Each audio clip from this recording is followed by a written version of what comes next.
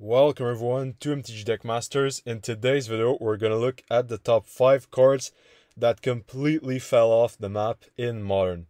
And by completely fell off the map, I don't mean you don't see them anymore, not at all in the Modern format. I'm speaking cards that were dominating the Modern format, that nowadays are pretty rare to actually find being played in some decks, and in some cases are just fringe cards.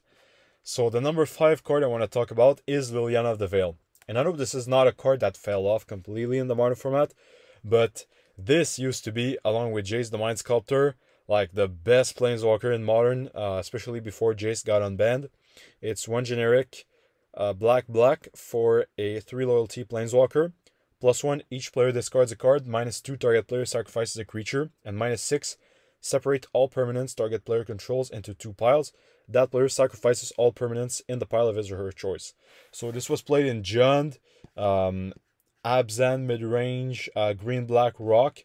But nowadays in Modern, these fair green-black X midrange decks just cannot keep up with all the new cards in Modern Horizons and Modern Horizons 2, because if the opponent puts a red and 6 into play, there's not much they can do. It's only a 2-mana card, and same thing with all the new elementals. It's really hard to beat a Solitude or a Fury in your creature-based fair deck. So you could still find it in Rakdos midrange in Modern, but as you see, all the top decks that are playing Liliana of the Veil are either Standard or Pioneer, because now it's become Pioneer legal. But if we select Modern only, let's see which decks play it. You see, there's Rakdos midrange and Jund, which are not even that popular. Jund is not that popular, but Rakdos quite popular. But when you go on Rakdos, it's played like as a one-of, sometimes in the main deck, and sometimes just one-of in the sideboard. Jund still plays it, but not even as a 4-of. It's like a 2 or 3-of most of the time. And then you have very fringe decks like 8 Rack and Mono Black Coffers, or some The Rock, Rakdos midrange, Small Pox, Mardu midrange. So yeah, Liliana of the Veil is mostly a fringe card nowadays in Modern, which is crazy to see. At number 4, I have Cryptic Command. And this is a card that was also a Modern staple, because it was played in Splinter Twin, but then Twin got banned. And it was played in simply all the control decks. It was a must-have, all control decks, must-have 4 copies of Cryptic Command. The deck was based around that. The combo was Cryptic Command and Snapcaster Mage, and you would just loop your Cryptic Commands to tap your opponent's creatures, and then you would counter their spell or draw cards, whatever. It was kind of your top-end card that would really kind of lock the opponent out of the game and generate you a lot of value. But nowadays, with cards like Mystical Dispute, or Subtlety, or Force of Negation, Cryptic Command is not that great.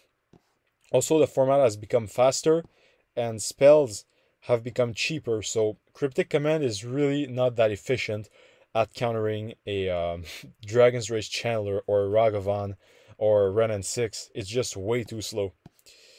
And even when you get into the late game and the opponent is casting spells like Murktide Regent or Omnath, Cryptic Command is mana neutral at best, 95% of the time. So yeah, you can see it's basically not played at all. The only reason why it has kept some value is due to Commander play. If it were not for Commander, this card would be $2. You can find it in Jeskai Control, some lists of Azorius Control, but just the most fringe control list. The real good control decks, Azorius control decks, do not play Cryptic Command at all.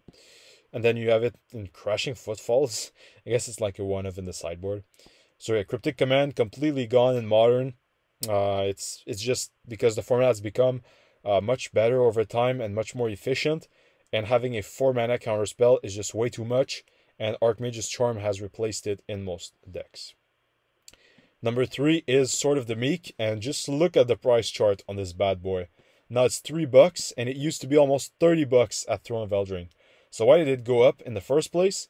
It's because it got unbanned around War of the Spark, so it went up to like $15, and then it went up to like $20 because people were trying to figure out if it was even good in Modern.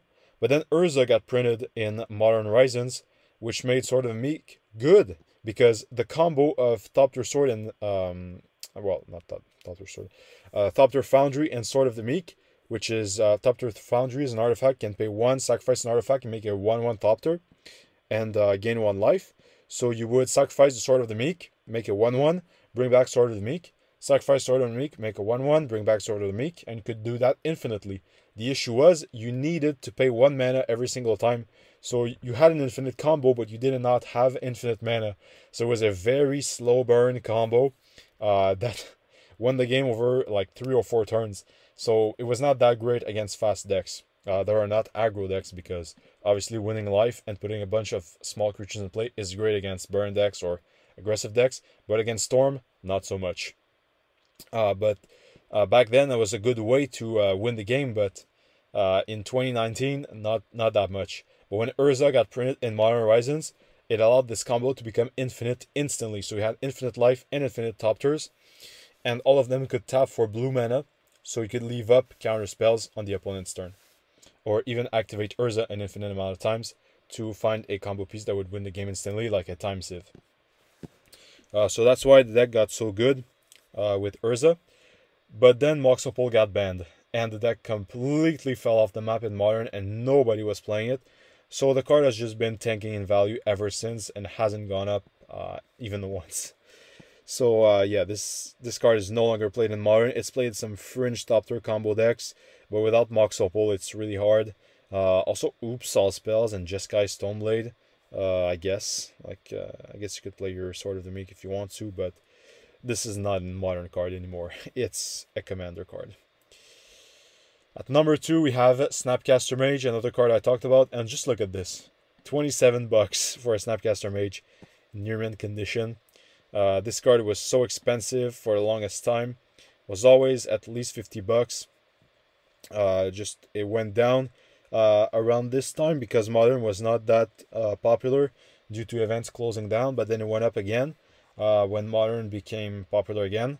But ever since Modern Horizons 2, this card completely left Modern.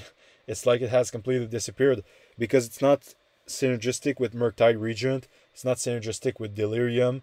Nowadays, people would much rather play Dragon's Rage Channeler with Mishra's Bauble and what's the name of that card again?